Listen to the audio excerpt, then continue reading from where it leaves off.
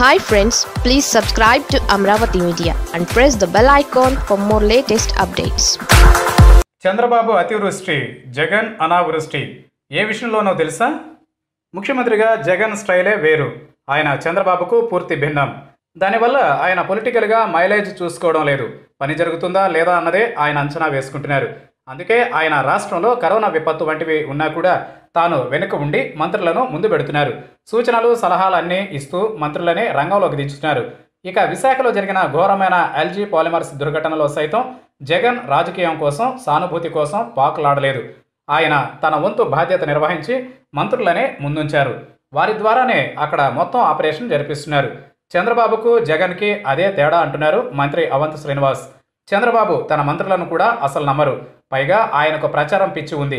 అందుకే హుదూద్ టైంలో అవసరం లేకపోయినా కూడా వచ్చి వారానికి పైగా లేనిపోని హడావిడి చేశారు. దానివల్ల పనులు జరగకపోగా అధికారులు, నాయకులు అంతా సీఎం చుట్టూ తిరిగారు. ఇక తిత్లీ తుఫాన్ శ్రీకాకుళంలో వస్తే కూడా బస్సుల మీద తాను సహాయం చేస్తున్న పోస్టర్లు వేయించుకున్న సీఎంగా చంద్రబాబును చెబుతారు. ఇక లక్షల్లో నాడు సాయం ఇచ్చారు. అయితే చంద్రబాబు రావాలని ఆయన చేతుల మీదనే సాయం అందిస్తామని చెప్పి నాడు అధికారులు చెక్కులను నిలిపివేసిన సందర్భాలు కూడా ఉన్నాయి. ఇప్పుడు చరిత్రలో ఎన్నడూ లేని విధంగా ఒక్కో బాధితునికి ₹1,00,00,000 సాయం అందించారు. ఇంతటి పెద్ద మొత్తం సాయం చేస్తున్నప్పుడు ముఖ్యమంత్రి తానే అక్కడ ఉండి ఫోటోలు తీయించుకొని ప్రచారం చేసుకోవచ్చు. పైగా వీలైనంత పొలిటికల్ కవరేజ్ వస్తుంది.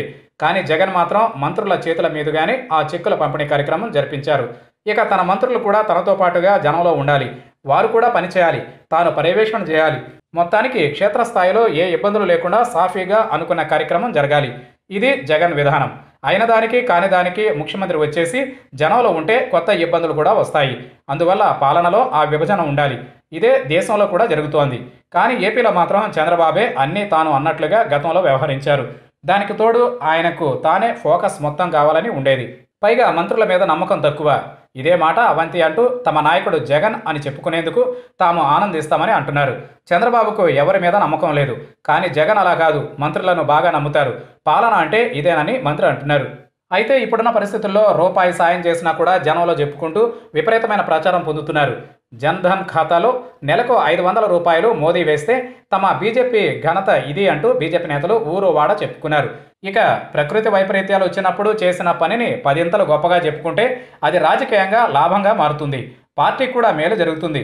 చంద్రబాబు అలా ప్రచారానికి పెద్దపీట వేస్తూ ఒక బెంచ్ మార్కును సెట్ చేసి వెళ్లారు. ఇప్పుడు జగన్ అచ్చమైన పాలన చూపిస్తున్నా జనాలకు ఏదో వెలితిగా ఉంటోంది. జగన్ తెర వెనక ఉండి ఎంత చేస్తున్నా ఏమీ చేయనట్లుగా విపక్షాలు ప్రచారం చేస్తున్నాయి.